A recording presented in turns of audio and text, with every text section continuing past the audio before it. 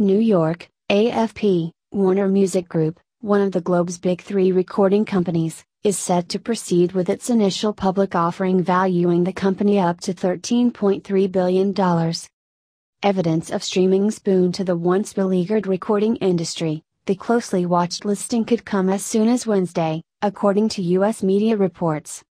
The debut planned on the Nasdaq comes less than a decade after Warner was purchased for $3.3 billion in 2011 by Access Industries, a group of investors headed by billionaire Len Blavatnik.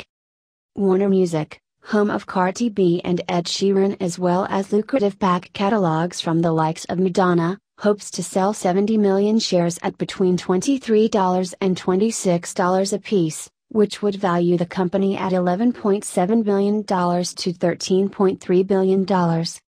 Access will maintain its majority stake and collect proceeds from the sale.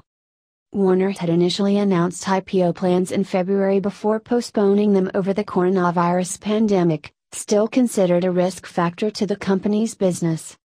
The infections spread out the music industry a major blow, especially to live performances, with a Goldman Sachs report projecting a 25% drop in global revenue though forecasting a brighter outlook for 2021.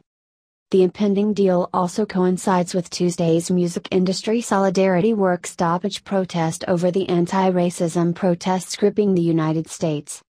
According to a New York Times report, Warner executives have told employees to participate in the blackout day, but the IPO will go on. Warner owns and operates some of the globe's most successful labels, including Atlantic Records, Elektra Records, Warner Records, and Parlophone. It also owns the globe's major music publisher Warner Chappell Music. Atlantic brings Soul Dash.